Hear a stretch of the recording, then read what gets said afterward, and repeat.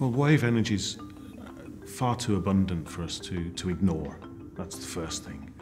And if we look at the UK overall energy mix, there should be something in there for wave energy.